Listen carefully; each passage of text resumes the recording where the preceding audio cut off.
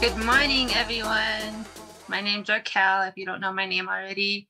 We're still waiting on a few more people to show up and to join us. So we'll give them one more minute and then I'll begin with my presentation. Is everyone enjoying all the snow in your area? If you have snow.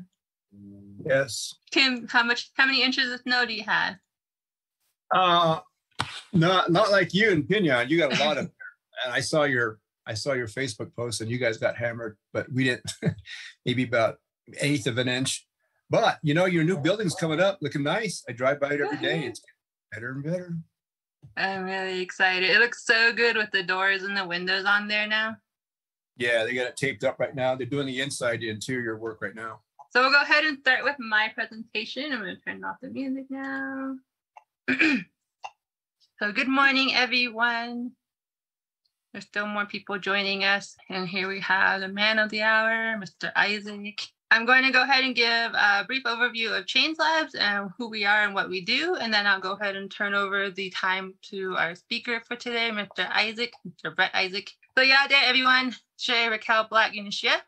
I am Kia Ani, born for Sanjakine. Ashinhe are my Chays and Totochinis are my Nullies. I am a member of the Navajo Nation and I am from Shanto, Arizona. I'm also the co-working manager here at Change Labs. And thank you everyone for taking the time out of your day to be with us here. First off, I'd like to give a brief introduction to Change Labs for those who aren't already familiar with our organization. Change Labs. Our goal and mission is to provide creative workspace tools, resource, knowledge, and information for Native entrepreneurs. How we accomplish our goals and our mission is through our different programs. We have the co-working program, the business incubator, kinship lending, and our doing business, which is an up and coming program. This is our team that we have here. We have Jessica, Cecilia, Joe. There's a lot of them on our call here today. So if you want to send them a message and say hello, they're here. We have Christine Laughter, our kinship lending director, Tim Deal, our incubator and our kinship coach, and then myself, and I'm the co-working manager. To talk about the co-working program, which is the program I oversee, I'd like to share a little bit of information here. For those of you who are near Tuba City, you may have been aware of our co-working studio over at the Moenkopi Legacy Inn campus for the past few years. That space is no longer open, but the construction is currently underway for our new headquarters, which will be located right next to the Tuba City Chapter House on Main Street. For those of you who may not be familiar with what a co-working space is, it's a community space for business owners and entrepreneurs to use to help operate and manage your business. This space in particular will be used to help business owners operate and manage your business. I read it. We'll serve our Native entrepreneurs and small business owners, especially those based on the Navajo and Hopi nations in the Four Corners area. So later this spring, we will have a brand new co-working space available for you to use, and some of the services that we will have to offer are some tools that could be useful to your business. Tools such as desk-based, Wi-Fi access, color printing, in-person coaching sessions, and a lot more. We also plan to bring back monthly in-person trainings for those who are interested. And our list of co-working services is constantly being updated as far as how we support our local entrepreneurs and business owners there at the new headquarters space. We're always open to new ideas and on how we can better service our local entrepreneurs in our communities. So if you have an idea on how this co-working space can benefit your business, please let us know. We're really excited to bring this community space for everyone to help with building and growing your business. So please stay tuned for more information to come as our construction gets closer and closer to completion, which should be very, very soon. The latest update was within the next month. Moving along, one of the most popular questions that we get here at Change Labs is, how do I start a business? All of our programs and services here are designed to help our Native entrepreneurs, our artisans, our local vendors, and those we like to call change makers, because that's what our local business owners and entrepreneurs are. They're change makers. If you're a Native entrepreneur or small business owner yourself, know that you're absolutely crucial to our local economies, and Change Labs is here to help you both start up and strengthen your businesses. Now, for a brief overview of our business incubator program, it's one of the only Native-led business incubators for Native entrepreneurs in this country, and we're right here on the Navajo Nation and the border of the Hopi Nation. This program is led by our Director of Business Incubation, Cecilia So, who is here today. And starting this year, it's a 6-month program for Native entrepreneurs who want support and training on how to start and operate your business. If you're interested and would like assistance with things like your logo, your website design, or how to set up and maintain your bookkeeping finances, please visit our website here for more information at nativestartup.org/incubator. Next is another question we get often: how do I get help running my business? There's so many aspects to being an entrepreneur, and the answer or solution that you may be searching for may not always be obvious. Here at Chains Labs, one of our driving factors is kinship, building relationships among communities and nations. And how Chains Lab can help there is through our business coaching appointments. We offer free virtual 90-minute appointments with any of our business coaches. Our coaches are available on Mondays from 11 a.m. to 5 p.m. And each of our coaches have their own area of expertise, depending on the kind of support that you're looking for. We have a team of very bright and very eager coaches, and they're each incredibly knowledgeable in their specialties and will be able to assist you where you're needing help with your business. The coaches are able to help with marketing to accounting and bookkeeping systems, or if you're just starting out, they can help you with creating a business model or navigating the Navajo Nation systems for things such as your business site lease or registering with the Navajo Nation Business Regulatory. This coming Monday, we have Coach Holly, who's also here today. She can assist you with things like brand development, market analysis, social media marketing, business registration in New Mexico, and a lot more. She is very, very, very bright. And you can find more information to book your appointment with any of them throughout the month at the link here, which is nativestartup.org/events. All right. Another common question that we get here at Chains Labs is, how do I create a website?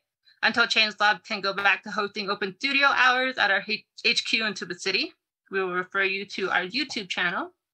We currently have over 50 recorded sessions and discussions, each designed for Native business owners and all led by other Native entrepreneurs and creatives.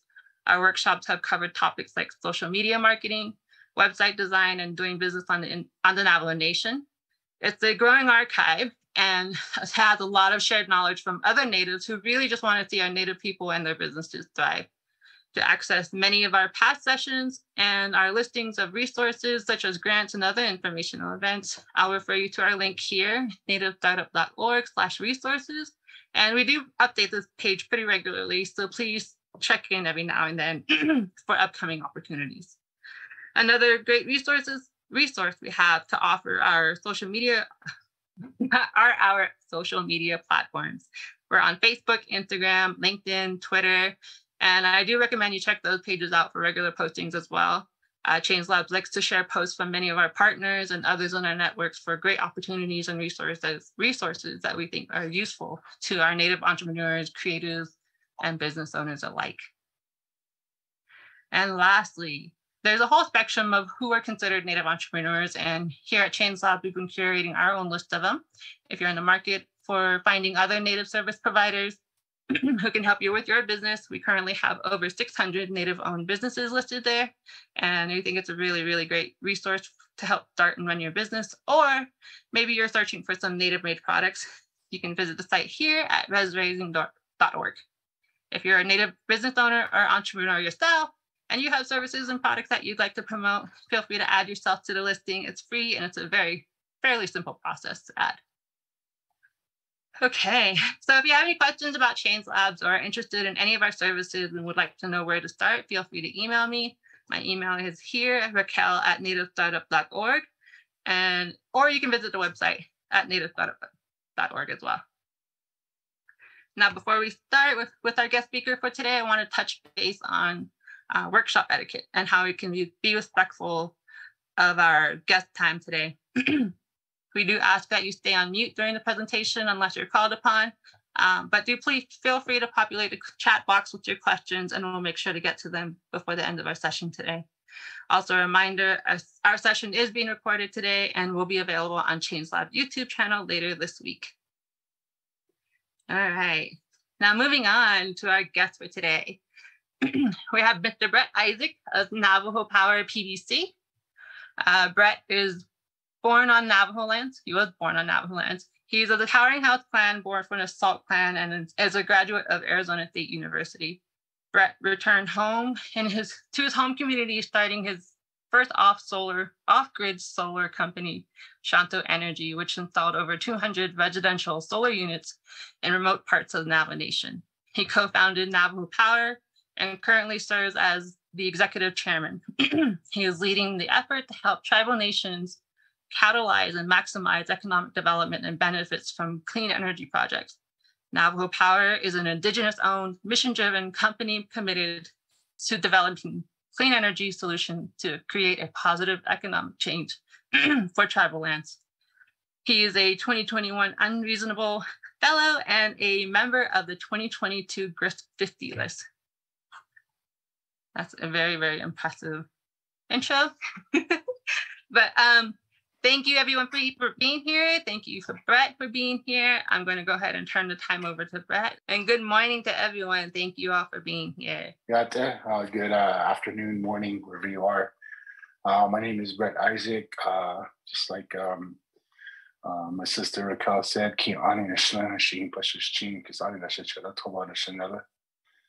my mom is from a place called Baby Rocks. My dad is from Shanto on the Navajo Nation. I'm sure most people know somewhat where those places are. I grew up in Kayenta. My mom, a teacher, my dad, heavy equipment operator and foreman.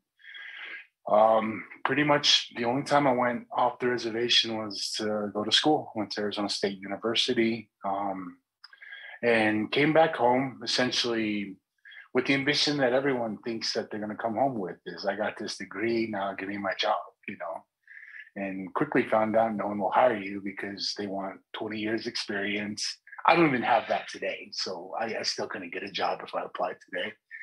But, I essentially kind of, was molded by that experience of always seeing some barrier to getting somewhere. It's always like when you grow up in these Indigenous communities, you have a chip on your shoulder because it almost seems like at every layer, there's some barrier, whether it be to get an education, you have to walk to your bus stop or, you have to find a school that works for you and travel. You have to do chores early in the morning, or you have to, spend late nights, taking care of livestock when you should be doing homework.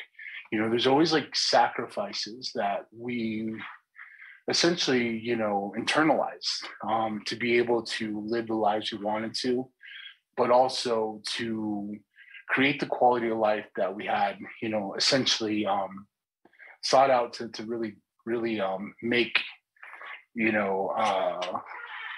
I guess to will into fruition.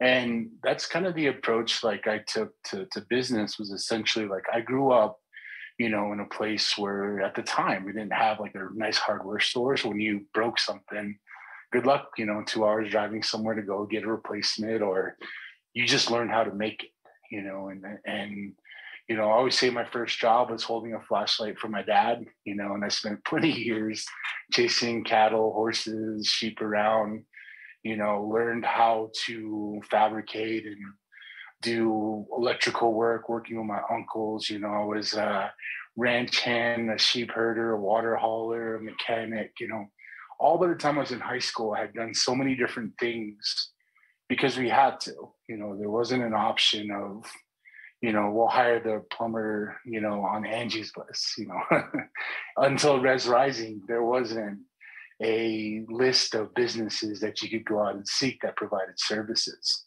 And it's still someone like that today, and the creation of, my story to get to Navajo Power really starts out like being told no a lot, everywhere I went, there was some obstacle, and it started almost internal with people that we kind of surrounded ourselves with. I remember going to, school and it was always something, that I felt like a challenge to the authority of is just, why couldn't we have these things that we're dreaming about? Why couldn't we, seek the places we wanted to go. I was a football player in high school, so why couldn't I go to a D1 university? And part of the challenge was there was two things that I really noticed. Is one, we didn't have like roadmaps put in place for us. So everything we're doing feels very pioneering. We're the first of our kind. We're the first doing this. I mean, it seems like we're constantly breaking barriers in our generations. That was challenging because no one wants to be the first. They don't want to be the highlight of something or the guinea pig, but in some cases we kind of have to be. And when I came back from college, the first thing I heard I was, no, you can't have this job. You don't have enough experience. Went to Navajo Nation and said, hey, I want to work here. It's like, well, you might be overqualified. You have these things and we can't afford to pay you. I said, well, where do I fit? So I spent 6 months, basically hauling water and tending to livestock until I eventually, was given a small chance in Shanto. The community of Shanto had really put together this robust plan. At the time, the council delegate was Jonathan Nez, our right now former president. He was kind of younger, ambitious person leading this initiative to try to really rethink diversification, because Shanto was at the base of Black Mesa. And at the time, we knew our economies were very dependent on the resources that created our jobs. We were coal communities. And so they wanted to really find a way to get around that. And that is the whole reason entrepreneurship came up for me, was what can we do alternatively? And I remember sitting in on meetings with them and listening to these leaders really talk about, what they wanted to do for their communities. But then they would go places and again, they would hear, no, you can't do that. You want to build this road? No, that's our money. You have to build it this way. You want to go and do that? I mean, it seemed like, again, in every place, there was someone else making decisions. And I very soon got to realize that other people were determining our destiny. We're determining what we could do, our potential. We're limiting us because we didn't have autonomy to make decisions that we wanted to do.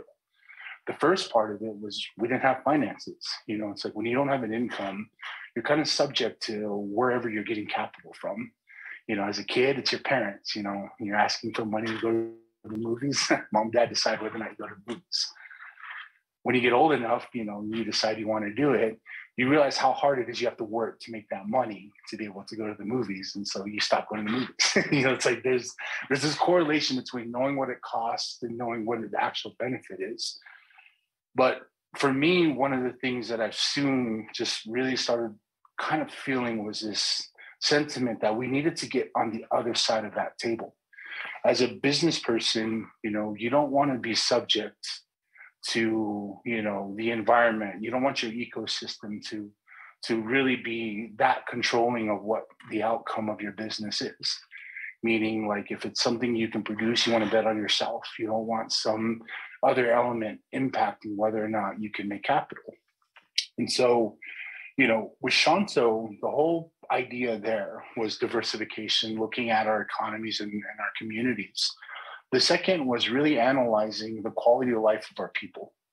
We wanted to make meaningful impact by doing certain things that, like looking at jobs differently, looking at tourism, looking at what people were doing to make money.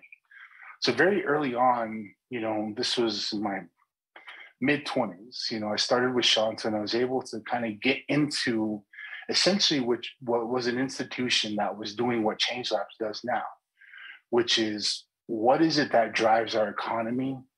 What are people doing to influence it, and how can we assist them? So, that government at that time really was kind of forward thinking and saying, we got to do something now because we won't realize it until 10 years down the road. And if you look in that community Shanto now, like they have a gas station, a hotel, and a large part of that was due to the planning that was done 10, 15 years ago. The goal of what I set out to do once I learned how to do those things was it shouldn't take 20 years to build a gas station. It shouldn't take 15 years to develop things.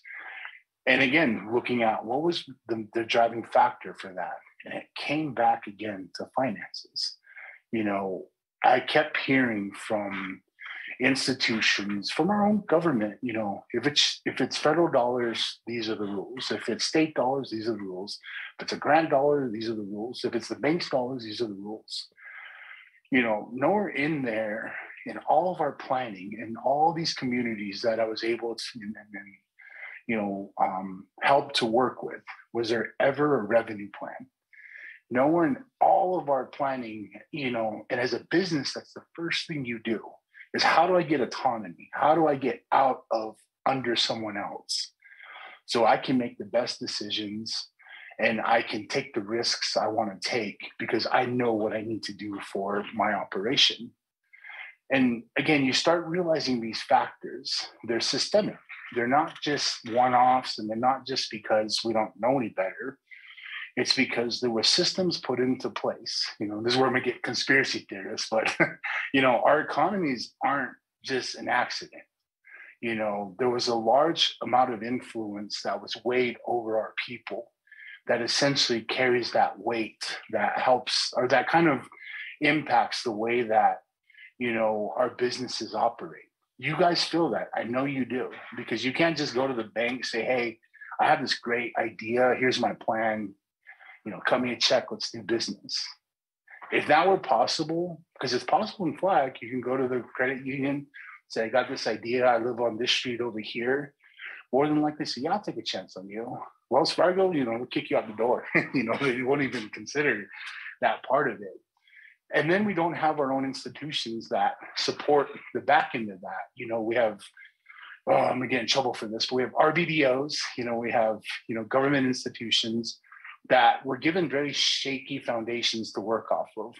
And the workers that work there, I know, have really good hearts, but the ability to execute is very different than the ambition.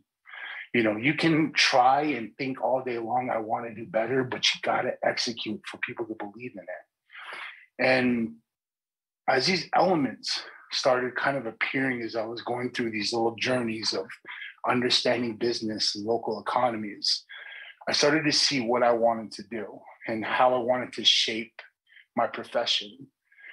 I've been very, very fortunate, like that when I returned home from the Navajo Nation, I really haven't landed in a 9-to-5 job. I haven't had a 9-to-5 job since college. And, I always tell people my resume is horrible if you look at it, because, right before Shanto and all this economic development, it was Toys R Us. Before that was Radio Shack. Before that was Hollywood Video. By the way, none of those companies exist anymore. So if you want to do research on me, you can't find that company that, was in existence back then. And but I say that to kind of say, like, I also did the things I had to do, while I was in college to learn about, life and business. The educational piece was helpful, but the experience of it, being able to work in different industries and make an impact, the best thing my parents gave me was, the ability to do hard work. To really wake up every day with some intent on doing something. I always feel guilty if I sleep too long, or even if I take a nap during the day. It's not a part of what we do when we grow up in those areas, because there's always something to do. And that's the way I felt about business, is there's something to do. And even though I wasn't inside these institutions, such as our government, such as our public systems or our schools, I thought, well, what can I do differently? And the entrepreneurial side started to look at different things. I was blessed to find solar. One of the things when I landed in Shanto that really stuck out to me was that of all the needs that we have, all of them had barriers to entry. If I wanted to start a bank, I'd need millions of dollars. If I wanted to get into natural gas or coal mining, I need like billions of dollars to get plants going. If I wanted to start solar, I just needed one house. I needed one solar panel, one battery. And essentially that's how I took it. And my philosophy to business is almost like I look at other things, just very observant of it. And, I always kind of tell other entrepreneurs, like McDonald's didn't start with 10 restaurants, they started with one. They had a system they put into place, and unfortunately it was stolen from them if you've ever seen the movie, but The idea was just like you had an idea of working out a system that was unique and different, by taking the elements around you and solving a solution that people don't know that there's a solution for. And so for me, the electrification of homes was more than just putting power into communities. It was actually the ability and power of bringing something to people who have never had the experience of that being resolved. And I say this because there's a unique thing in just being able to flip a light switch in your home. I always say, like, one of the best things that I do that I don't take any pictures of is when I used to build solar units for homes. The moment you invite the family member in and say, hey, try that light or open that fridge, and they see that light turn on and there's no generator running, there's nothing else in there, but it's your solar unit. From that moment on, they're then changed because they've been waiting 30 years, 40 years, 50 years for power. They were told it would never happen or would cost hundreds of thousands of dollars to do. And me, in my backyard with a little bit of technical experience can bring a resource that resolves that. Like, that's entrepreneurship. It's being able to do something that people don't believe can be done and create a value around that. But I have my own social reasons for doing that. It's because every time I did that, I started to realize, that there was more to business. There's more to economies. There's more to this idea of capitalism than profit. That wasn't the driving factor. That never drove what I would do because, ideally, I never put it as a metric on the wall. It was just, can I afford to keep going? Was always a thing because there's always another juncture, another venture. And, of all the things that led up to Navajo Power, the first element that really tipped the scale for me was that social mission to create products that serve, that actually solve solutions, but that are not tied or tethered to elements I can't control. The ability to produce your own power, to put it in your front yard or your backyard, and to have an independent source and to do transactions one-to-one. Those are all ideas of autonomy. Those are all controls that are within your grasp. And that eliminates the need to go through elements that don't understand what you're doing. And of course, I got the questions when I first started. What does NTUA think of you? I don't think they thought much of me in the beginning. And now I meet with them and I think, I might be becoming a small threat to them, but it's not trying to challenge what they're doing.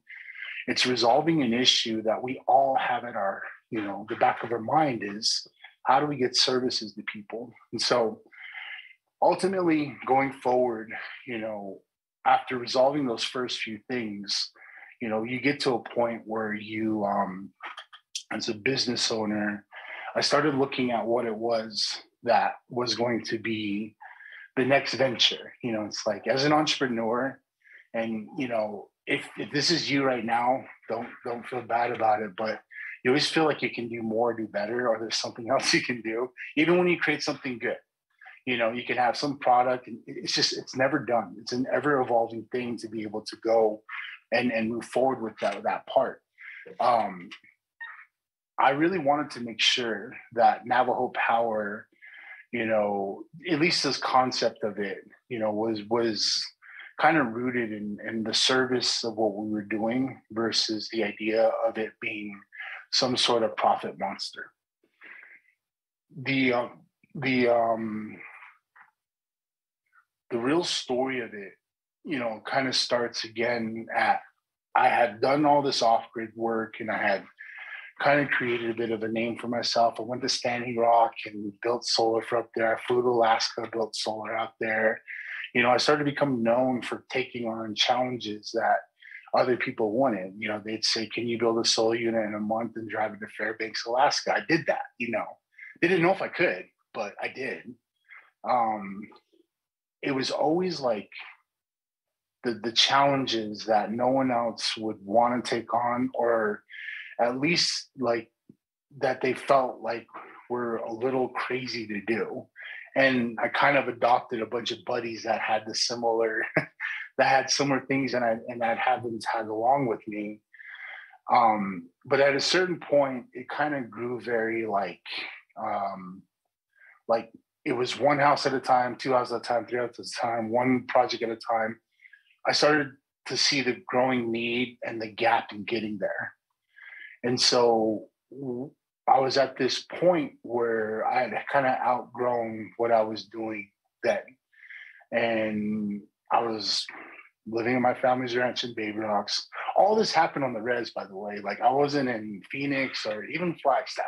All this happened in the dirt in the backyard of Baby Rocks. So, I always hear people, really, there is a narrative that it's very hard to start a business on the Navajo Nation. And it is. I'm not saying that it isn't, but it's not impossible,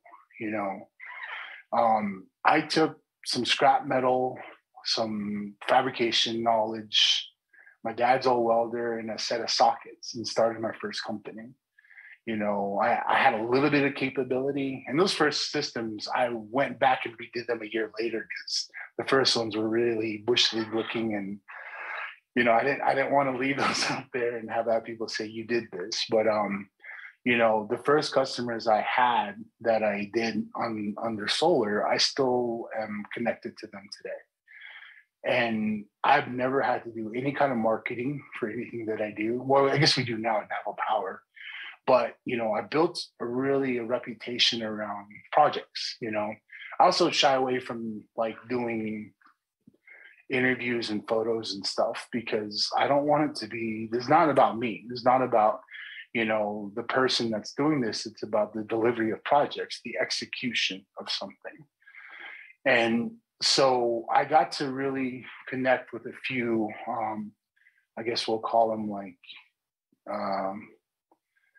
comrades in this space. And one of them was this Jewish kid from New Jersey named Dan Rosen. And Dan had gotten to know the Navajo Nation out of college or out of high school.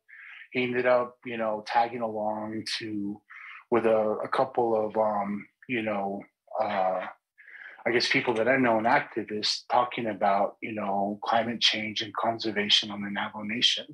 Then he eventually wandered out to the Bay and started what now is a multi-billion-dollar finance company. But at the time, he was in a similar place. He had started that company and essentially grew a little he had outgrown what he essentially started and was looking to do something different. And so in 2017, we were starting to kind of get together. He'd come out to Flagstaff, I'd go out to the Bay, and we'd talk about opportunities. And really, originally, we were talking about homes. Like, how can we power more homes? What can we do to accelerate this? He had a finance company. I had technical experience.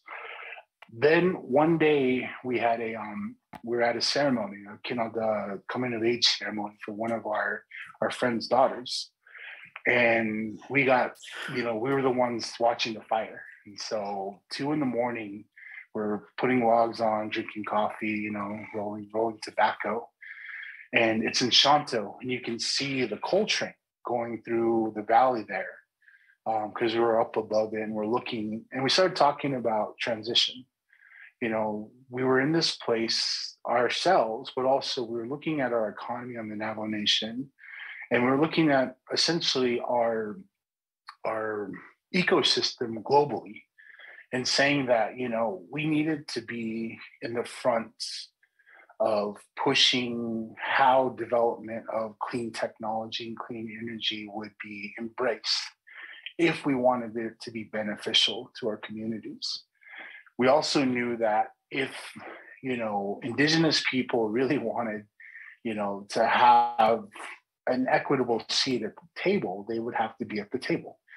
And so we started talking about developing a project. So why couldn't we do it? Why couldn't we go and build one of the biggest solar farms in the world? Why not us? Now, for a lot of people, that sounds ambitious. And I've heard a lot of people say, I want to do this.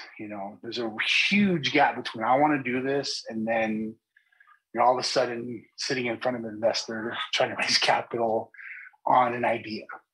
The first year of Navajo Power was really based off of the previous 10 years of myself, of Dan, of, there was Josh and Tony that were also with us. There was 4 original founders. As a business, you kind of pick the way you want to start, but really you're trying to sell an objective, whether it's to yourself to believe that you can make these things and productize it and have a successful, sustainable operation. Or in our case, it's making a narrative that we can solve a solution that is much grander than anybody else had ever kind of looked to tackle, especially private enterprise. And so at the time, I think I was like 32. I feel old now, but 32 years old, sitting there thinking about starting a business like this. And again, I'd had the successes before, but they were minimal compared to this. And so what I really wanted to focus on when I was thinking about this was saying, one, can I do this? Like the first 4 weeks of this conversation was really me kind of almost like shrugging it off when Dan would say, we should do this, and I owe a lot to him because he gave me the initial confidence to say that, no, we can find the people that would invest in this. We can actually go out, as entrepreneurs. And again, this is me sitting in Baby Rocks, thinking about, can I start this large organization that I know is going to cost millions of dollars to do?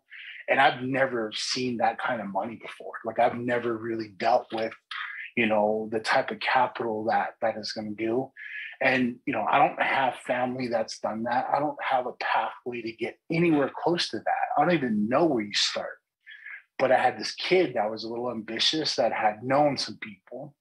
And so we put together an advisory board of very, very prominent, individuals. One of them used to head a company called SunPower. And so he'd been a president of a multi-billion-dollar organization. And he just liked what we were doing. He said, yeah, I'll advise you guys. Another had incubated businesses globally and essentially had been responsible for starting over 200 clean tech companies. And then we got some culture advisors, some people that, could keep us grounded and rooted from thinking too corporate about what we're doing and instead focusing back on the indigenous aspects of why we're doing development. It's like, this is the natural step in the growth of us into this operation. We, for the first year of Navajo Power, were essentially what I call prophets. As a business owner, as someone who's going to seek capital, when you don't have a product or a map to show somebody, you essentially are selling a vision. You're selling a dream. You're selling some idea somewhere down the road that could potentially happen. And if you aren't on par, if you aren't accurate and compelling and ambitious, those investors within the first 5 minutes will shut off, turn up the lights and say, maybe go to the next one. The first thing we had to do was get capital, like just to afford what we're doing. Can't do any kind of work without a business. And, this is where I get into the business culture of this thing is like your first $100,000 are really, really hard. I'll say that. To get to $100,000 of initial capital is a really hard thing. But then you scale up. Then you go to raising your first 250,000, then to your next million. In the span of Navajo Power's existence, that's what I've been able to do. This kid who was working at Toys R Us 10, 12 years ago, and kind of bouncing my way around.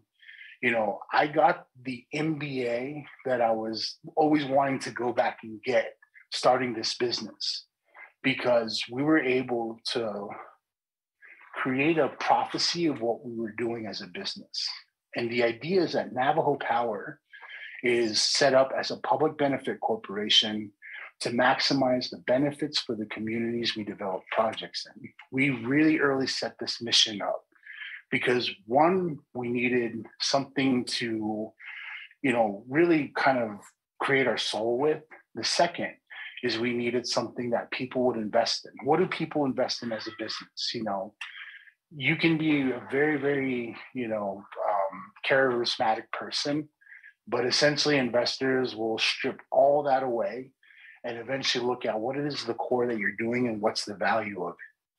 So it's like you can create all the slide decks in the world, the business plan, the performance, you can guess all the information in it. At the end of the day, they want to know that you're the one that's going to execute on this and you have the capability to get there. And so again, those first years was us proving through a couple of different concepts. One, there's a market. Tribal nations are places you can do business. The second is like creating an investable space. When Navajo Power does its work, the idea is that we're making tribal communities investable. You know, we have multiple $100 million projects on tribal lands across the West today. You know, we're not just developing one house, one home. You know, we're creating a system for investors that invest on that scale to be able to land in our communities, to be neighbors with who we are. So we knew we had to be careful with that. The idea of creating this business was like trying to open our borders up and our ecosystem up so that we could generate the resources we knew were not present at the time. And that's what's really been like the most, I guess, earth-shattering part for me is prior to us doing this, you know, I didn't know of any other business that really thought that way, that said, well, we can do this from home. You know, we don't have to go and find some big company and bring them back and then become a part of their management. You know, when I looked at the operations that were operating in our communities, I looked at like Peabody, I looked at, you know, I even look at all our energy companies, NTUA, Intech, you know, the biggest problem I saw in those things, the thing that always bothered me is you never see Navajos in the C-suite of those companies. You know, has there been a Navajo, you know, who's leading NTUA right now? You know, dude from Chicago. You know, who's leading Intech right now? Some other white guy that did coal somewhere else.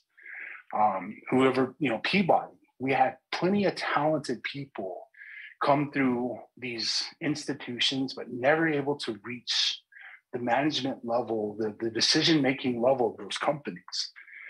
And so I felt if we were going to do renewable energy, that's what we had to do, is get people in those positions and really strive for that level of capability. Is we want to play with the NextEras, the AESs, you know, in our business, we compete with companies that have billions of dollars of assets internationally, you know. And so how can we do that? How is it possible that we can do that from the position we are? It's because we have a product, a mission, and a different set of capabilities than any of those companies can provide. We found the niche that the businesses that were coming to our communities couldn't do.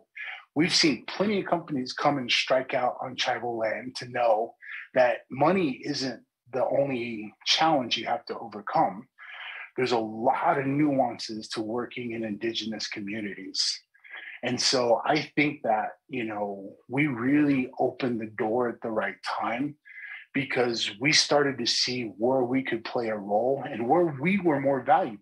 We're, you know, hiring Indigenous people, hiring, you know, these different talents. We're going to maximize their capabilities, not just to generating, you know, a profession, but to actually contributing back to their communities. And so the work that we do, the work that we bring in, essentially the first objective is essentially like we are a team. You know, Navajo Power is a thing. It's not an individual.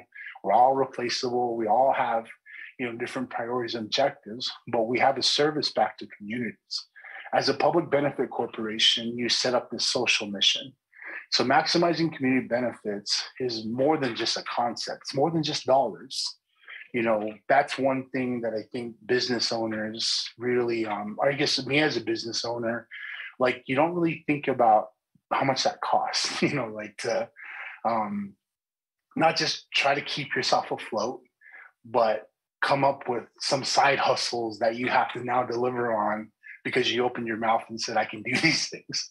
And so that's where we're at with this operation now is like, you know, we are trying to do it differently because it needs to be done differently if we're going to change the paradigm. Energy is going to be non-extractive and beneficial to our communities. It's got to be a part of us. It's got to be something that has our DNA built into it.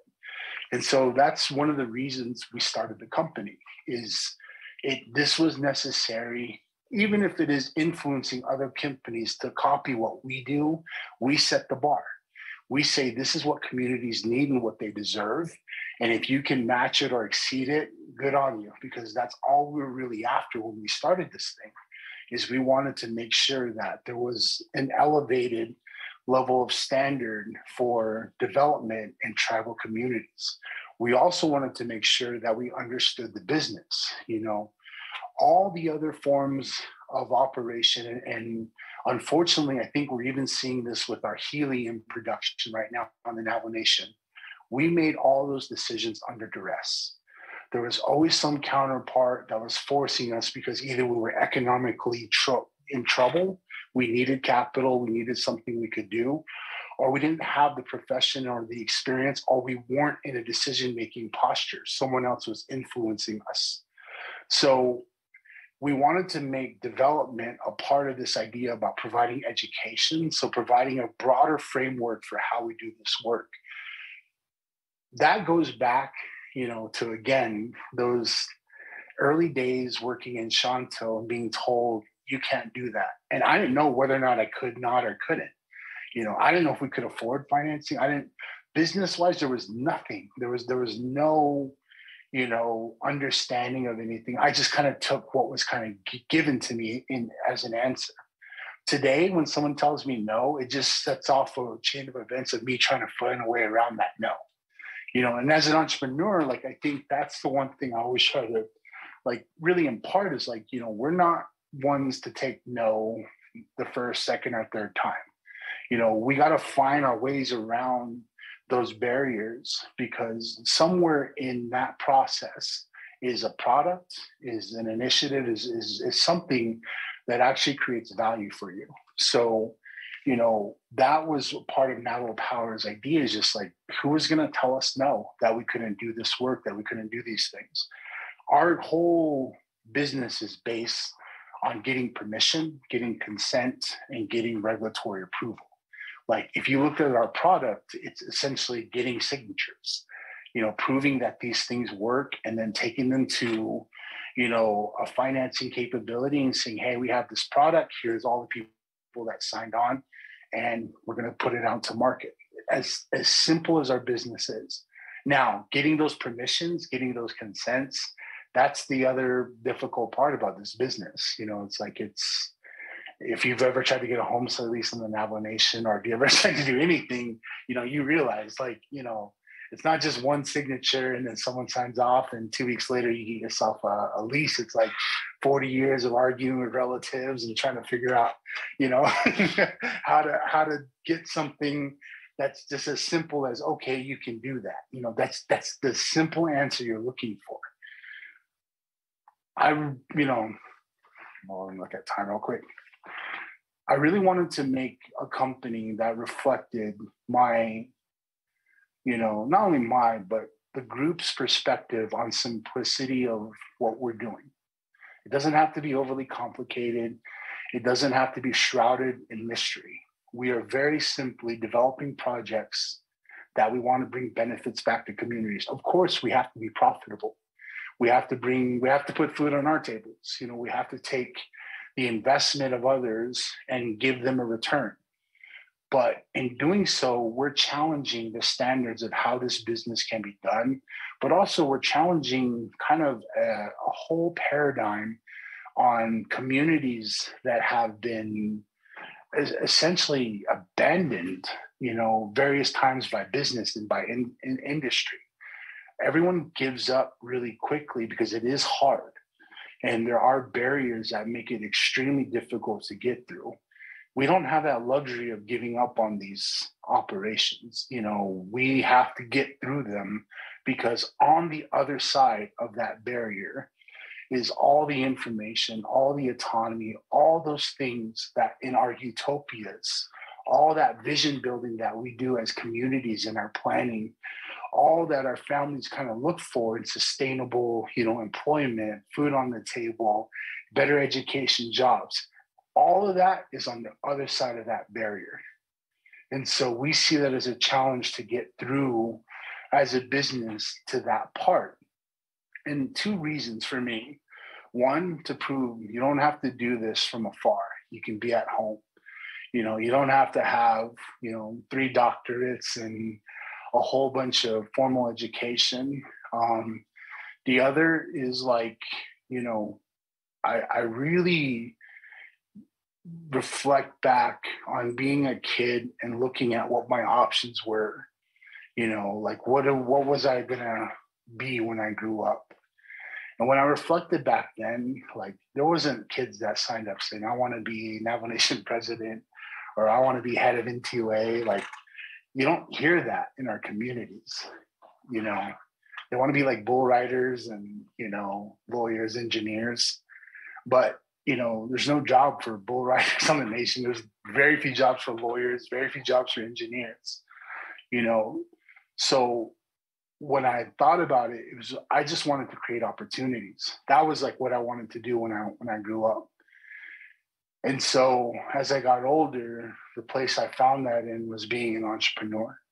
It's like that was a place for me to land that I could use all this information that I had to be able to resolve the challenges that I'm looking at when I see our communities, face, difficult decisions. In some of our communities, it's the difference between deciding whether, we fund housing for someone who really needs it or, a new chapter house. Like there's all kinds of needs in our communities that entrepreneurs, by paying taxes, by creating jobs, by pitching into the local economy, can help to start to alleviate. That's that revenue plan. That's the revenue plan for these communities to be able to lift themselves out of the area, out of that desperation, that point that we don't know what to do because there's so many different issues. I've really become, grateful for what we're doing because, I get to hear from the outside world what this looks like as a business owner. Investors, we raised $10 million in 2 years to fund our initial operations. As a business, especially on the Navajo Nation, it's not normal to do that. But we had to go and find over 30 investors that believed in what we're doing, get them to commit and to do this work.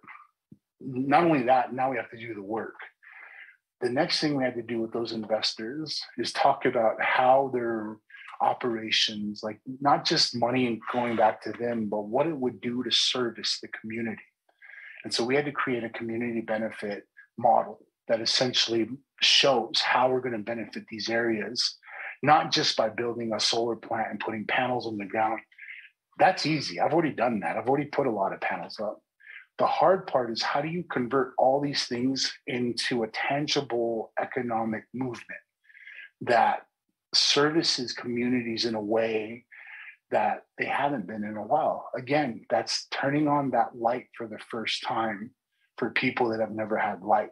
We're trying to flip an economy into a position that it's never felt, which is what happens when you give communities a revenue, when you give them an income. What do they do when they get a little bit of sustainability and you create a pathway? You show how you finance $1 billion project. You bring in that capital to finance it. You show how you get the consent of over 90 signatures and the permission from multiple layers of regulatory offices. These are all elements that we know we have to get through as business owners. We know how difficult it is just to get a lease. We've taken that and we've blown it up to a large scale to where we're doing this again on levels that are competing with some of the biggest operations in the world. And it's only at that level that I feel we can really show that we are a place, that has these capabilities and potential. And so, the last part of my kind of journey and vision of creating this company was we just needed to be an economic driver that was different. You know, we wanted to be more favorable back to these regions that we serve, and to be thankful, you know, that we're able to get their permission to be neighbors, to be in their community, to provide services, to provide jobs, all the different things that come with it. But to actually plan ourselves as neighbors, you know, I've always had like in kind of an idea and a vision that at some point, you know, when we wanted to do something in our community, we would just vote on it and decide, and it would get done. You know, that's when I think I'll be done, is when we wanted to build a road, the money's there, the decision making's there, the jobs there, the technical experience is there. You know, when we get to those levels of being able to provide things that we need and to have total autonomy over those decisions, is essentially when I think Navajo Power will have achieved what it is that it's seeking out to do, which is create projects that change how communities think about development. And then lastly, you know, kind of as a word, I know there's a couple of change labs. I'm not sure how many new cohort members are on here, but, you know, this is a culmination of a lot of work for me, but it's not, you know, inaccessible. Networking has been one of the greatest tools that I've ever had, you know, at my disposal. There's a large world out there. There's a large network of people rooting for initiatives like yours and like mine. They're looking for places to put capital. They're looking for projects to deliver on. And we need to get better about networking with our own spaces. I'm always available, you know, as limited time as I have. I always make sure I take the time to talk to other entrepreneurs and other people, because the only way we solve the, you know, spectrum of issues is collaboratively. There are some things that you guys have out there that I need. There are some things that you guys have that I can help you find, but it doesn't happen if we are constantly at odds with each other. We have a real problem with scarcity in our communities. There's a belief that if you get something, I don't get it. And it's run rampant through our communities. And we see that as the challenge to like growing wealth and growing generational change. Is we got to get into that mind frame of we should get behind our brightest stars and push them as hard as we can forward. And we should collaborate and spread out the benefits that we've managed to conjure together. And I always kind of open Navajo Power's, you know, width of capabilities, information, even just discussions to other like-minded folks. And I invite you, like, we have opportunities if you want, if you're looking for something, you know, we're pretty ambitious in what we're doing. So we want to make sure that, you know, the message really is, I would not have been able to start Navajo Power without my networking being the way that it was, without meeting those people, without being able to go to investors, without being able to really take on, again, a grander concept and think that it was possible. You know, we're not where we want to be, you know, we're still on our way there. But just seeing what the team has been able to do, I'm so proud of the people that we brought in. There are some of the most committed and dedicated and just compassionate folks that we have that are meticulously delivering on what it is that we want to do. And I've been very blessed and fortunate, you know, to kind of share this story in a lot of different places. But the place that it resounds most, you know, interesting enough, is with other Indigenous communities internationally. You know, I'm talking to in Australia, up in Canada. You know, they wonder why at home, like, it's hard for us to do work. They're like, I'm Navajo, is it easy for you to do anything? I said, no. I said, I'm Navajo. You know, if I wasn't Navajo, I don't know, it might be easier for me to do work on Navajo. That's just something I've kind of thought about. But I said, but the difference is, though, is like, I know that needs to change, and I'm working on that. I'm working on trying to build hope with our communities so that we're kind of taking our approach a bit more, you know, holistically across Indigenous nations. And then lastly, I'll just end, on the fact that, we're doing all this development work. We have projects that will benefit these communities. And essentially me being a founder and kind of like the head of this, we're committed to seeing all this stuff through. Like development takes a long time and it's really difficult work. But, I encourage people to ask us questions, attend our sessions. We're very open about what we do. By the time someone figures out how to do what we do, we're doing something different. There's no reason for us to hide or to not disclose. And again, it's all about this opportunity. Like we're doing what is necessary to get our projects done. And with that, I do better with questions when I'm talking. So I'll turn it back to Raquel and see if there's any questions out there. But yeah, thank you guys. All right, thank you, Brett. There is one question in the chat box so far. It says from Delphina Biguet. She says, hello, Brett. How many employees do you currently have on staff? And then do they work remotely? We have 13 currently on staff. And yes, I have employees in New York, Mexico, Oregon, California, Colorado, Arizona, New Mexico.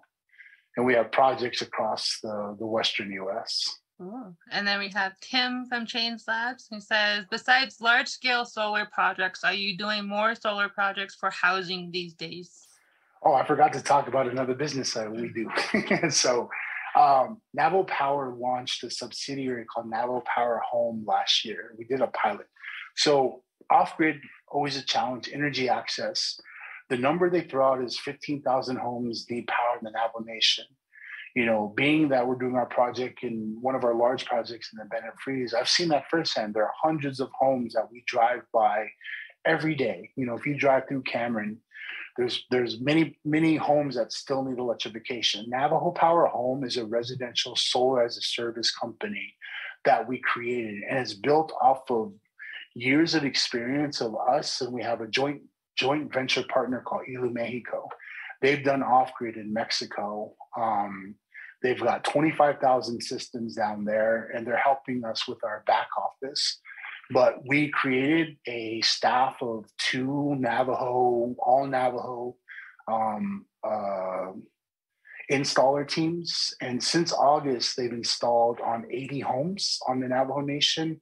We'll close in on 200 by hopefully April, May, 300 by the end of summer. The goal is in the next 5 years to get to 5,000 homes of service for that company.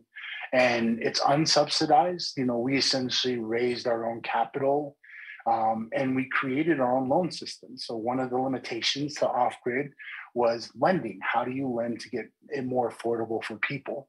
And so we created a lending program that, we essentially set the rules for. So we don't use traditional FICO credit scores. We use a social credit system that essentially just analyzes his ability to pay. Then we work with our customers. So we have a metering system that allows you to do what we call, it's kind of like pay as you go. So you can pay, you don't have to pay the whole month. You can pay for 1 week, 1 day. You can pay day to day if you want to. And every time you make a payment, we have a processing system with Stripe. But you make a payment, we text you a code, you enter the code on your system, and it gives you power for that day. But we tried to not automate, but create a product that was more user-friendly. And it's been well received. Again, being that we powered 80 homes, we're going to do 200 homes with about maybe $1.5 million of capital.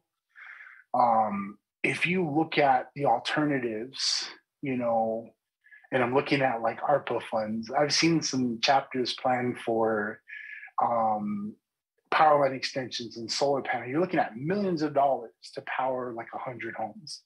We can do 100 homes in $1 million. So, we're really trying to bring down that cost and again, challenge the system. What are the options out there? So we created a product that is independent because we control how it's financed and we control those solutions. And then we're independent of any other system that, could tell us, well, you can't service those people or these people. We get to decide where we want to be the most of service to. So, look out for it. NavajoPowerHome.com if you want to learn more about that, and then also Navajo Power. And then next question we have from Shayna Roanforth. Have you done projects in New Mexico or off reservation? So for the residential, yes, both of them. I've done off-grid projects out there in Vanderwagen and up in the Four Corners. We are working on development project, large-scale utility projects. I think the one that's disclosed is in Telecon chapter. We have a multi, I think it's like 400 megawatt project we're working on there. And then across the river, we're working on another one, but that one we haven't decided yet. And then we do have projects up in Oregon, Southern California, Southern Arizona. So we are working on multiple areas. And I think was in New Mexico and Nevada. We have one more in Nevada. We just added on. And then I think I'm going to go in order of questions. I'll call on Albert. He has his hands up for a verbal question. Albert Husky. Right. He's one of our incubator members currently. Yeah, so I wrote down my questions so I don't forget what I was asking. All right, can you tell us about a time during your venture about a problem you came across and had to solve? What did you do during that moment and how did you handle it? Can you give us a glimpse of how someone like us could handle such problems?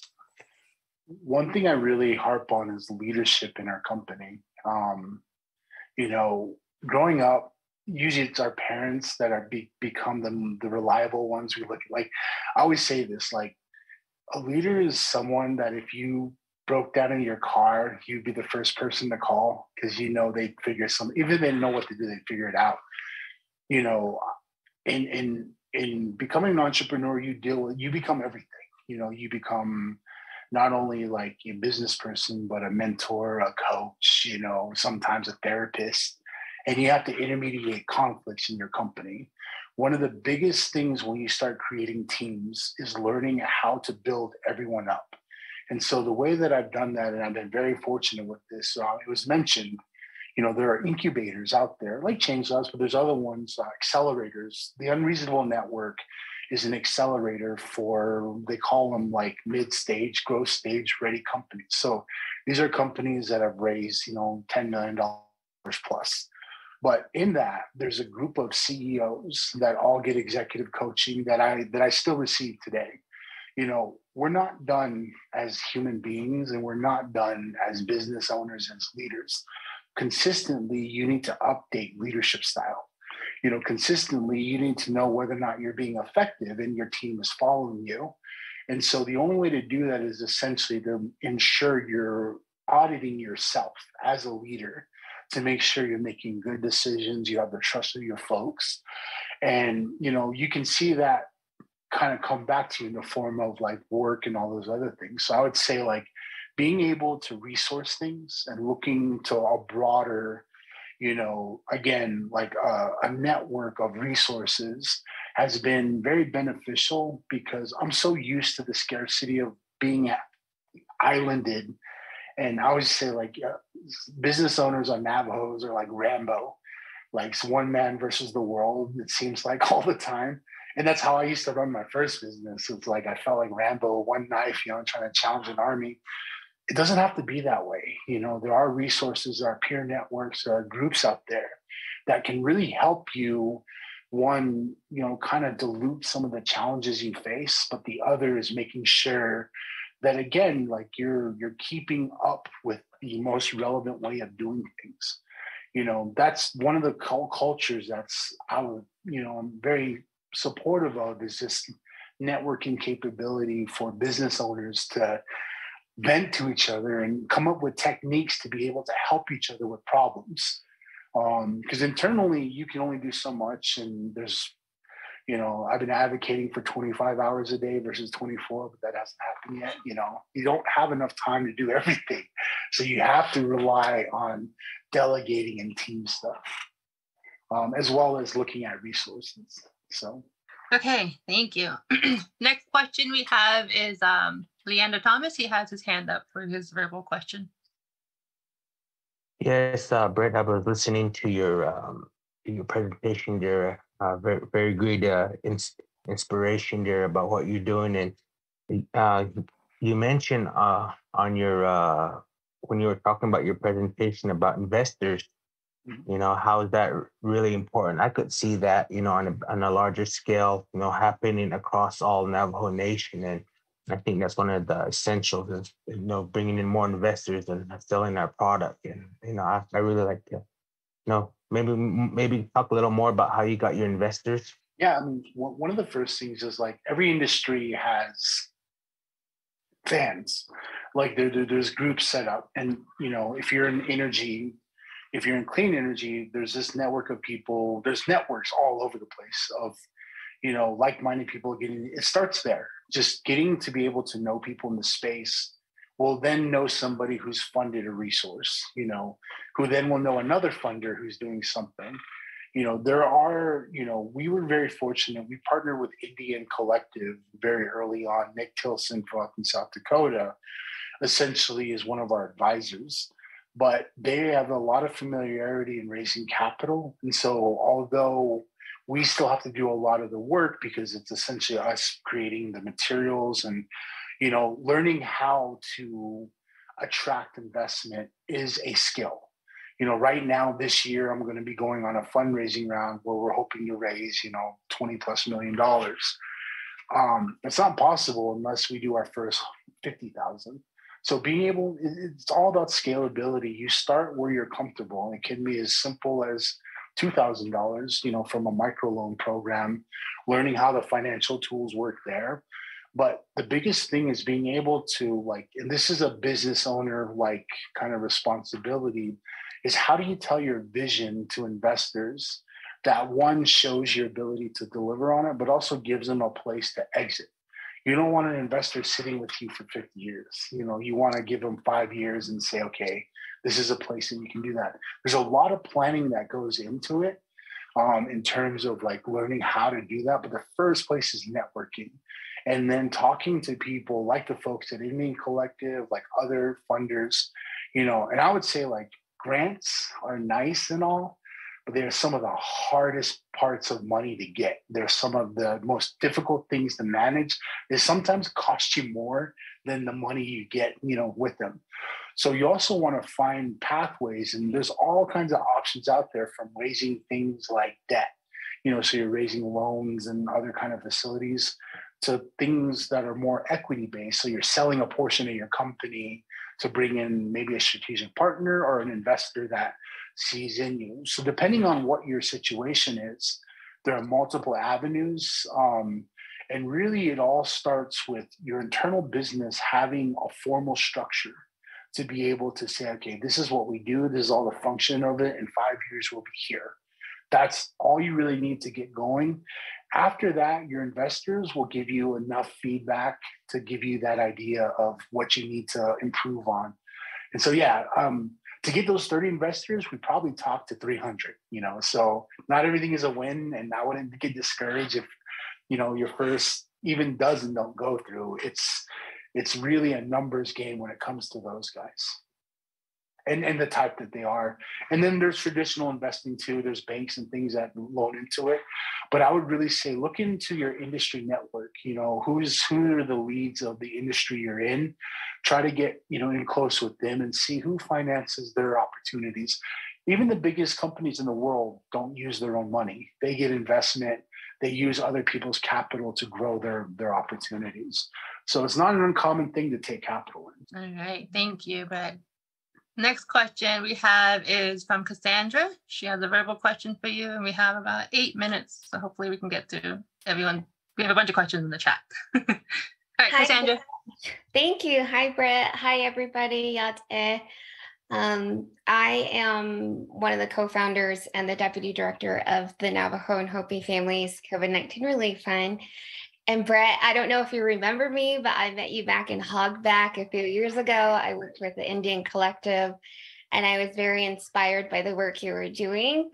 A lot of my personal story resonates with yours. I started at 8 years old selling beaded keychains with my family as a business. And I learned by 10 years old how to do marketing and to have a clientele and stuff. And now at 37 years old, I helped co-found this relief fund where, you know, I am able to bring my entrepreneurial spirit.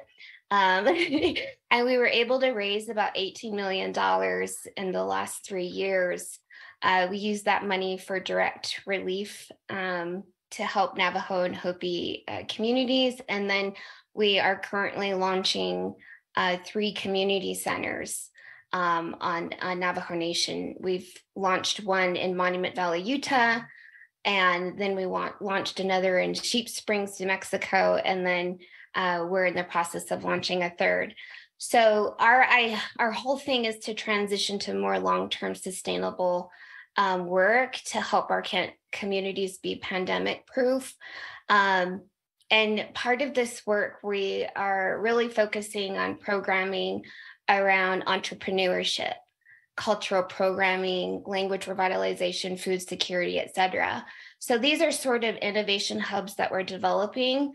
But one of the challenges that we have is diversifying our fundraising portfolio.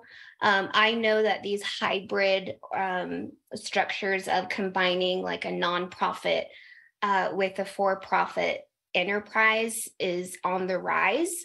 And so I had several questions about this, being that we are a nonprofit, and I wanted to get your thoughts on it. One, I'm interested to know if you'd like to be on our board. Just kidding.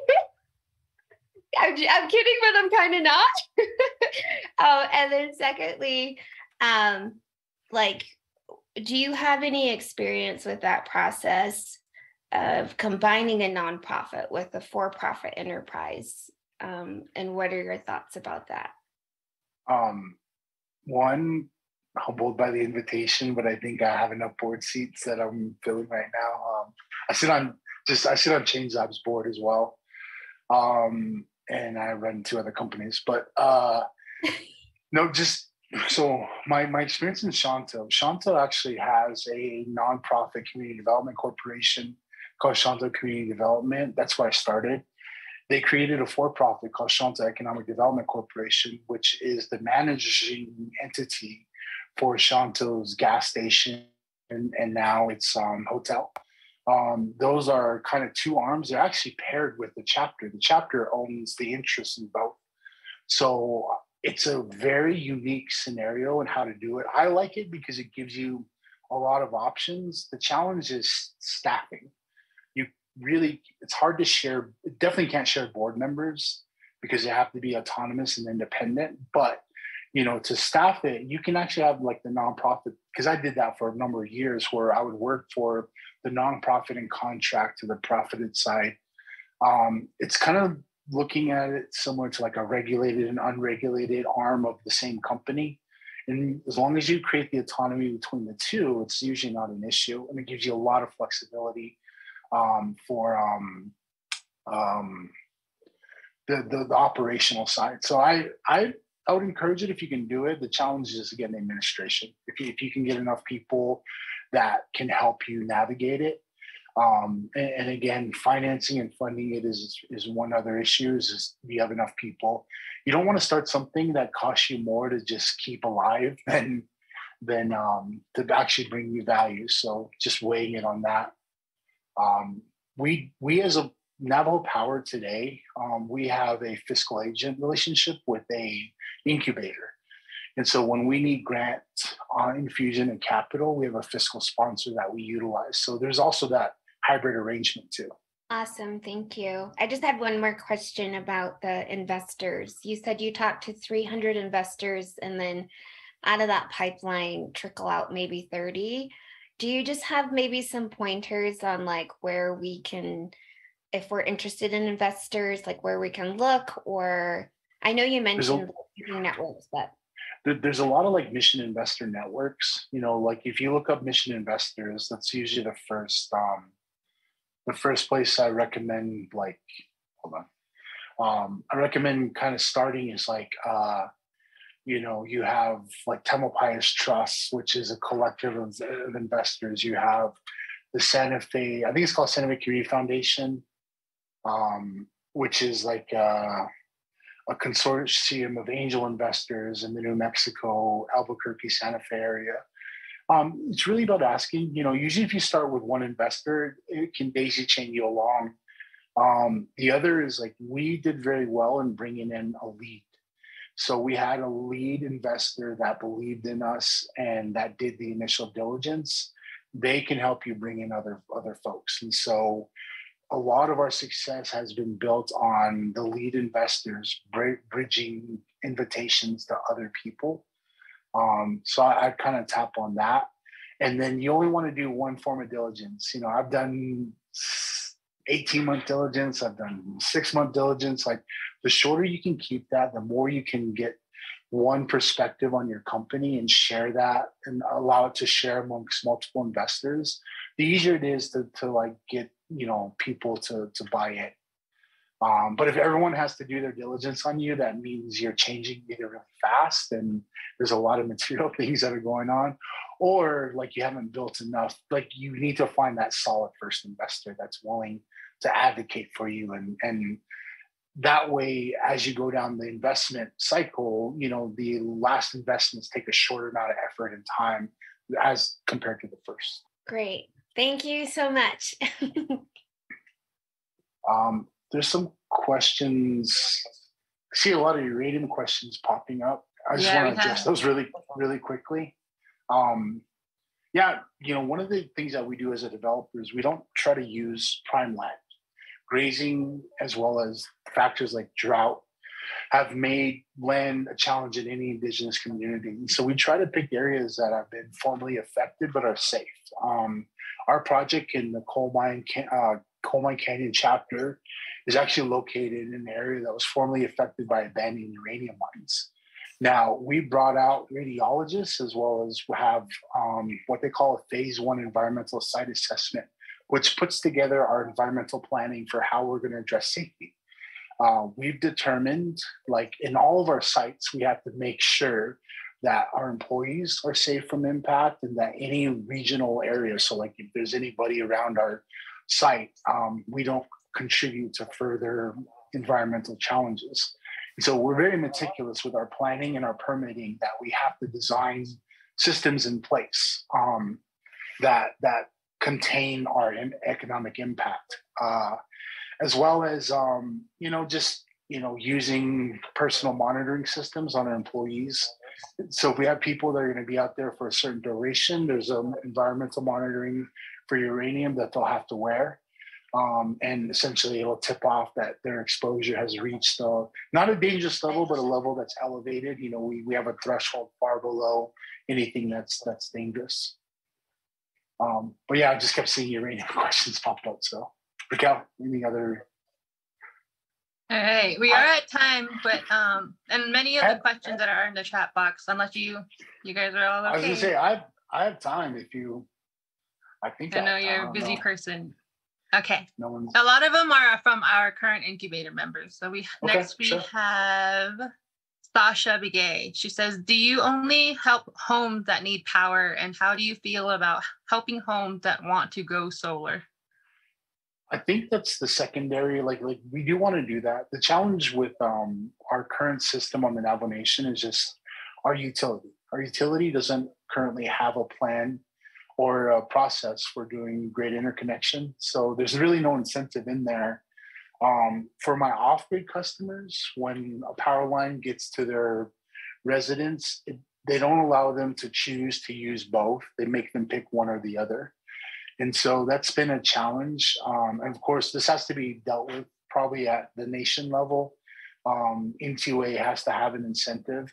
Utilities like APS, SRP, the reason they do it is the state gives them some funding that says, if you take this much solar, here's a tax credit or here's a benefit to it.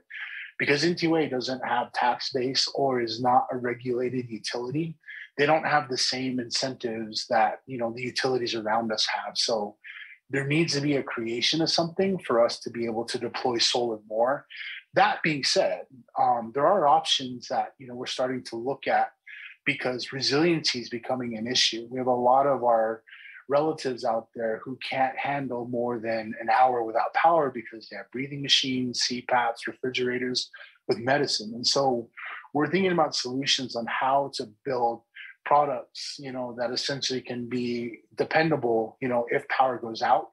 We've experienced definitely in the last year during the pandemic how much energy affects the quality of life of folks. So it's something we have on our mind, but the first challenge for us is getting power to those that don't currently have it, and then we'll kind of moving from there. Okay, next question we have from Sahar. She's also part of our incubator program. She says, how many intertribal collaborations will you be looking at in the next 5 years? A lot if we're successful. Right now we do work with like eight tribes that we currently have conversations and deals with. Really, it's interesting because like with the Navajo Nation, it's more like local based. So we're working with chapters and local municipalities versus like a tribe up in Oregon where it's the tribal council. And it's just because their members are, membership's a little smaller. We have to do a little bit of diligence on the tribe itself to make sure that we're making sure that they have the capabilities of delivering on a project. The Navajo Nation is very sophisticated, very, very big, and has a lot of resources. There's some tribes that have one-person offices. And so just trying to get like a legal agreement is very hard. So that limits some of our ability to work with some tribes, is they just sometimes don't have the resources to be able to work with the project like this, or they're working on it and they're not quite at a stage that, we can be helpful to them. Thank you. And then the next one is another question from Sasha. She says, what do you do to separate work life from home? And how do you take time to yourself to not think about your business? Kind of a very loaded and hard question, because work and home are kind of similar. Right now for our company, it's very intentional. Over the last few years, we realized that. So Navajo Power itself, as a company, these are some of the benefits we offer. So we have unlimited vacation. If you need to take a break, you need a day off, you need a month off, you just let your team members know, your leads know, and you can, go holiday for a month if you wanted to, or 2 months if you need to. Usually we find more people don't take holidays when you give them unlimited vacation. So we actually make people schedule 2 weeks every so many months. Make sure you're at least scheduling 2 weeks of time off. That time away helps you to process and be able to be a better, effective, leader, employee. You're more present when you're refreshed versus in a constant mode of burnout. Burnout is real. We've seen it in our team where you can actually work yourself to a point that you're no longer in it for the right reasons, and it becomes even physically and emotionally distressing. So we always encourage that.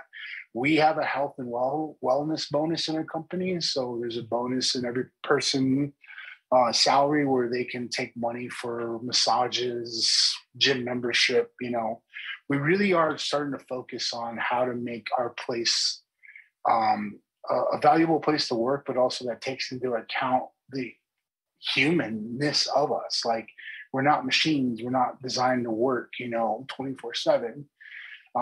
But for me personally, it's like having hobbies, and being able to do multiple things. You always find me working on something, but a lot of times, like, when I need downtime, it's usually like vacationing or traveling. I fortunately, because I work in so many tribal communities, get to visit some of the most beautiful places in the world. And so that is kind of taking me to, like, when I go somewhere, be intentional about staying a few extra days and trying not to schedule work for that.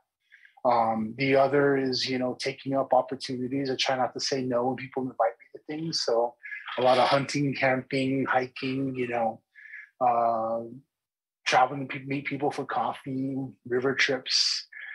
During the pandemic, I bought a paddle board and took a lot of meetings on the river. So that was one interesting thing. But I've always wanted to try that. Yeah, you got to do things like that essentially make you happy to be where you are. Because eventually, if you don't do that, and if the other thing I encourage is try to take your office out of your house. There's no fun being able to wake up and see your desk, see your work, and it start to weigh on you. It's good to have separation.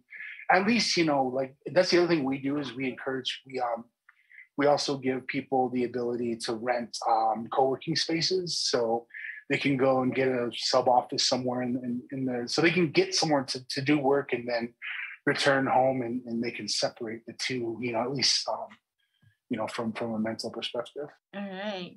Thank you.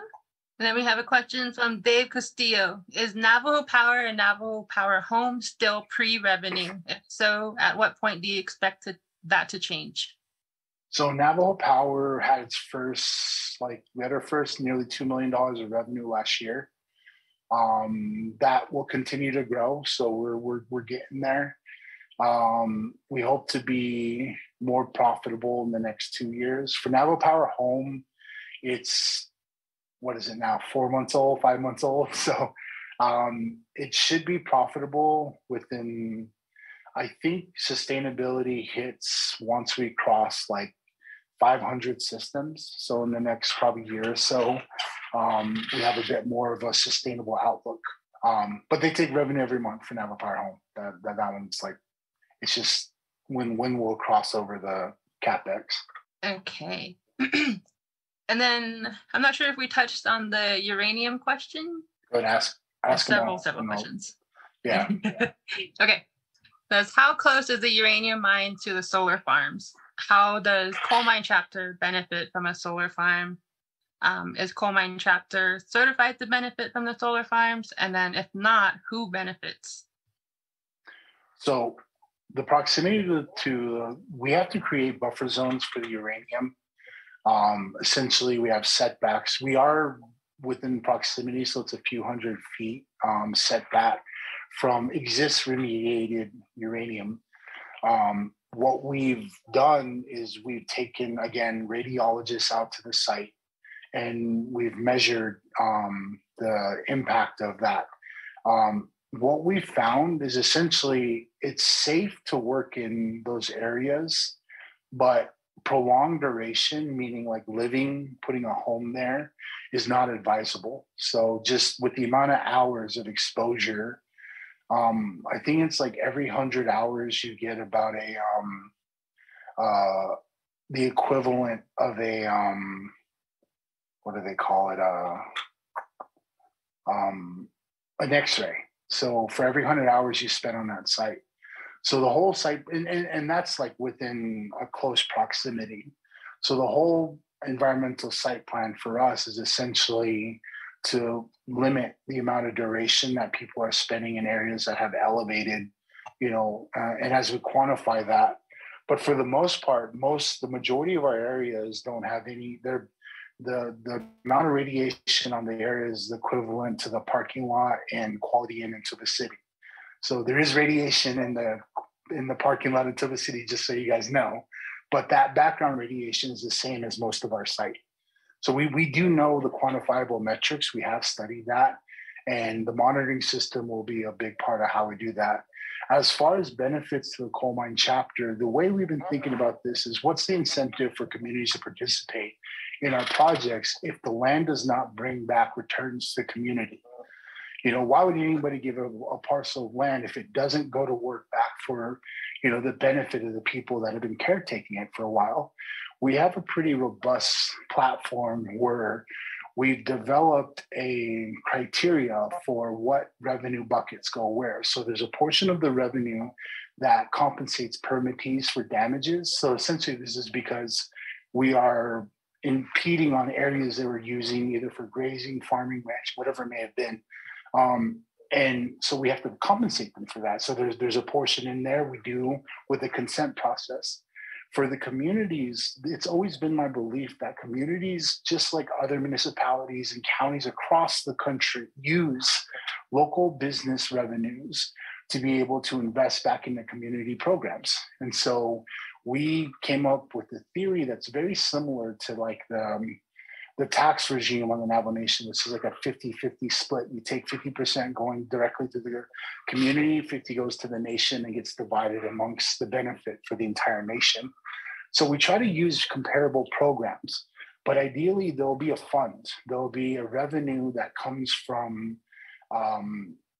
the actual lease. And we have been talking with the community about this.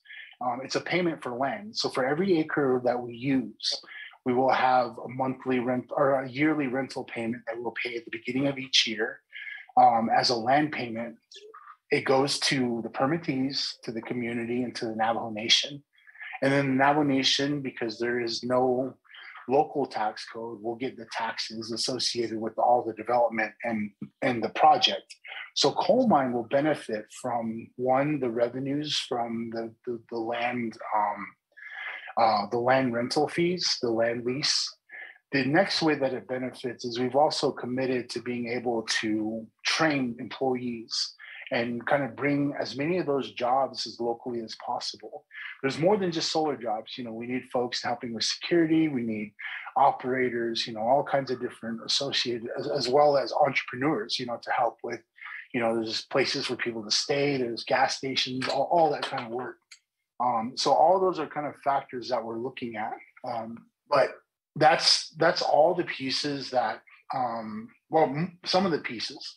The next thing that we're doing is, as Navajo Power, we've committed to helping the chapter attain certification. So under the Nez administration, one of his caveats was he wanted to help coal mine and Cameron, because we're kind of working in both chapters. We have to connect the project to the substation that's located in the Cameron chapter, but essentially providing support to that. And under the Indian collective arrangement, they provided a bit of capital to help do some of the planning and the resource development that's needed to get certification. And so coal mine itself, we've offered that multiple times, that we can help you get certified. Ultimately, it's up to the community. The local leadership has to make that decision on how they want to proceed with that, because essentially it's up to them to do the work. And then eventually, we do have other mechanisms that we've thought about. There are fiscal sponsorship arrangements that we've come up as Plan B and Plan C, should the Navajo Nation say that these guys need additional management.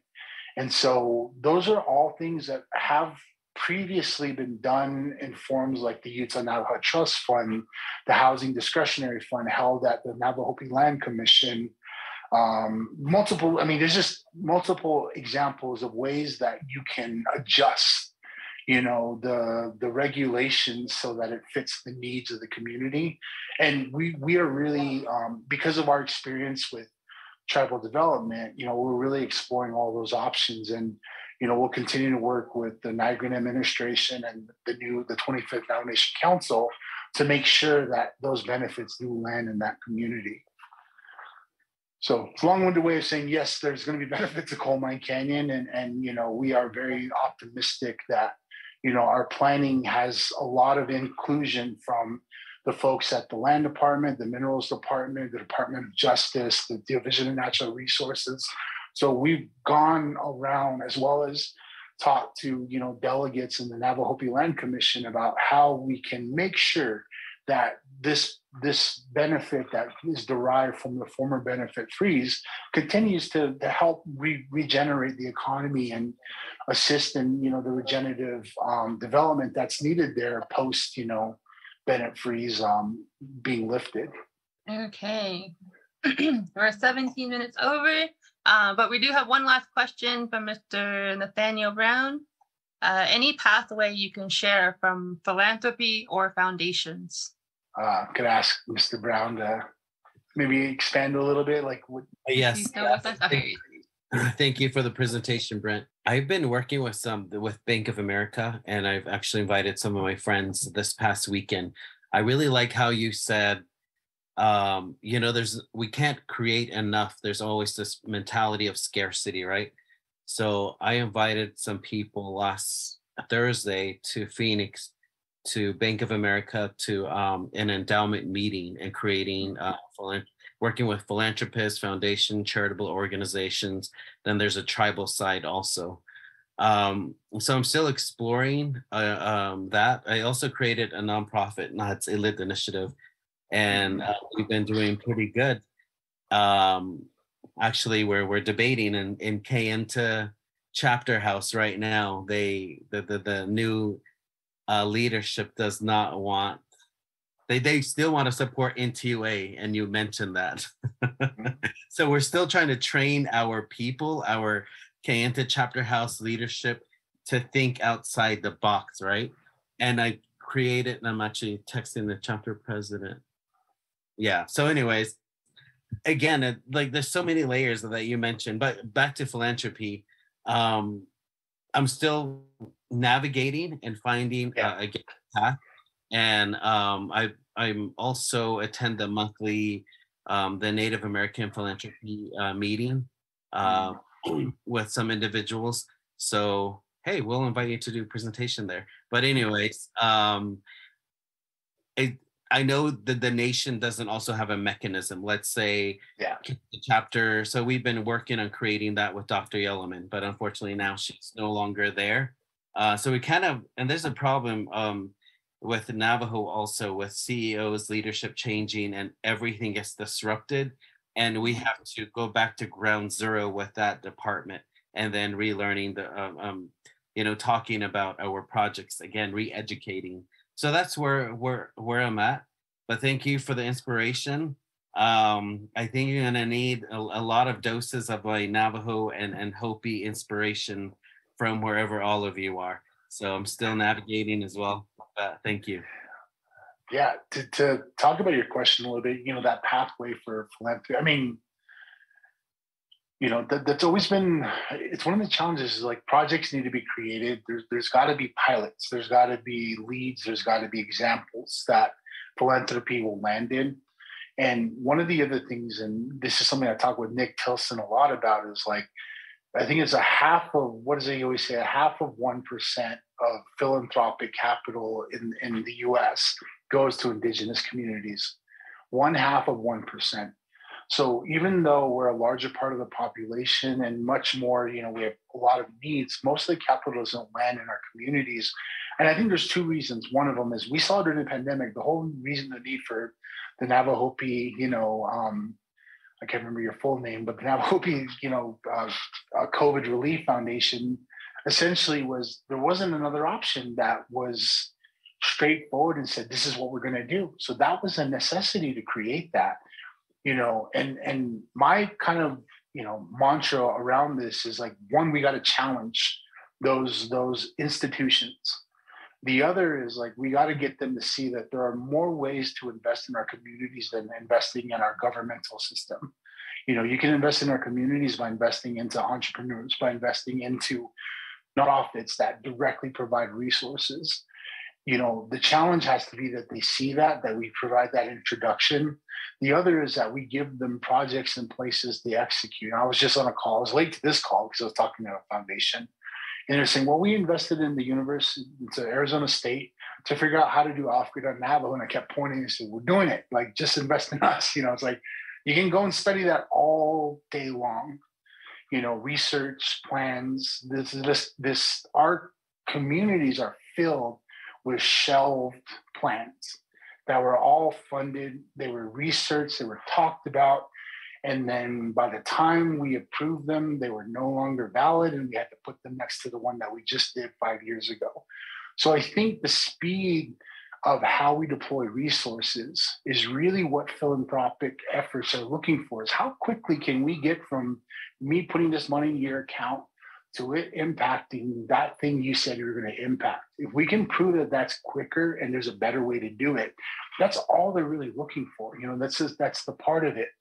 The other part I would say that I've challenged with philanthropic effort is like, we need to invite them more into our communities. It's one thing for them to see us on a presentation deck, but it's another for them to get to visit the people.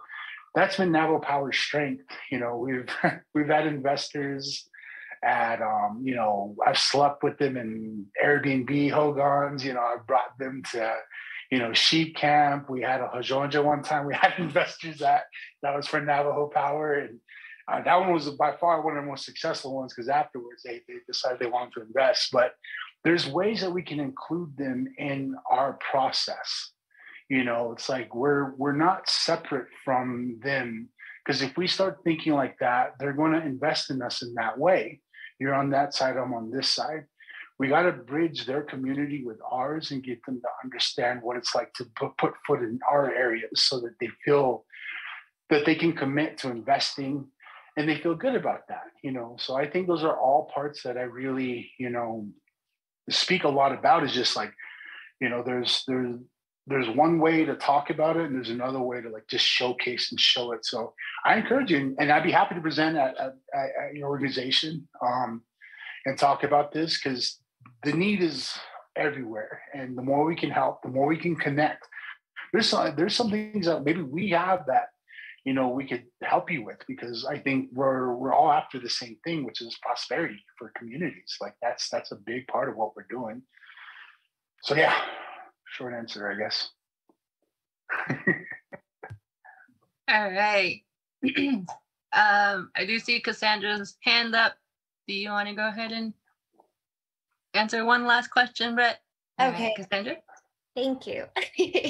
So this is a thing that we are trying to be intentional about, is telling our truth, right?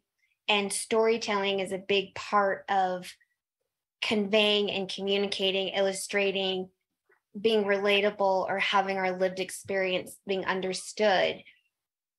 Part of that truth is genocide, forced assimilation, as you talked about, systemic oppression and the consequences of that. A lot of these philanthropists have built their empires on our genocide, right? So how do you navigate having that dialogue with them while still honoring your truth? I think I've earned this position, and I always say this, like, it's a bit, maybe this is the one part of the ego I let kind of slide out a bit, is we got to be honest with them. I've sent pictures of Rockefeller gas station signs that are left as at one in Cow Springs to the Rockefeller Foundation. Said, you guys did this, so bring your money back here and help us fix these communities. Sometimes it's a challenge, but at the same time, like, I probably can do that because I've done quite a bit, to offset my challenge, like, by delivering power to homes, by working in these communities, by being available and being honest, even up front with the challenges that I have. It's a really like interesting world we're living in when the conglomerations of companies are leading to those who have always exploited just constantly getting back on top. It's one of the challenges with the renewable energy space is those same folks that made their money in uranium, made their money in oil and gas, and then coal, are now putting on, their stickers on solar panels. And so they're saying, oh yeah, we're doing good for the world here. I don't know how many former gas executives that I've met that said, hey, we're into the clean energy space. I used to work for Exxon, or I used to work for Texaco. It's like, the reality of our situation is like, those things and those people don't go away. They find a way to come around. Now, what we have to do is, and I've always had this philosophy is like, I will take their money and spend it on my community every day of the week. I'll find a way to get that done. I can't be selective on that part, but I can like be a part of them, at least having some sort of restitution back to our area. And I think that's the part we have to be the bridge of, is from where we are to where we have to get. There's a gap that needs to be built. And all of you guys are part of building that bridge. How we do that is going to be really selective on like what we can do with the resources we have and how we challenge the system. That bridge in the past has always been unattainable because of those factors, oppression, racism, genocide. I still, I would say like I'm very blessed and in some way privileged that I have a circumstance where, being a male in this industry, it's not untypical. But creating space and showcasing how we're different. Navajo Power, we have majority women on our team. Like we're actually majority women in an energy company, which is the rarest thing you'll see out there. And that's because we made an intent on bringing women into our field and giving them a space and a role and being a part of this. That's how you show intent. It's like you challenge them, not just in saying something, but by doing it, proving it, and then saying, I need you to copy this, because if you don't do it, you don't have an excuse. I've done it already.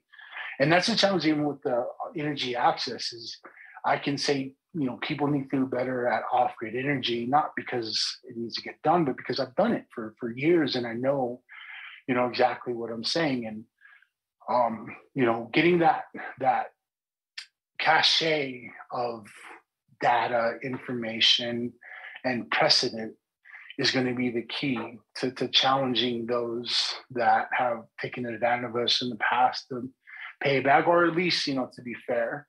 And then again, going forward, it's our challenge to build up our own resilience and our own wealth, so we're not subject to that again.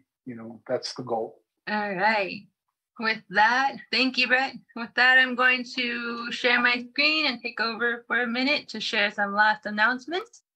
Thank you again, Brett, for being here. I know you're a very busy person, but you have a lot to share and a lot of valuable knowledge, like our parents.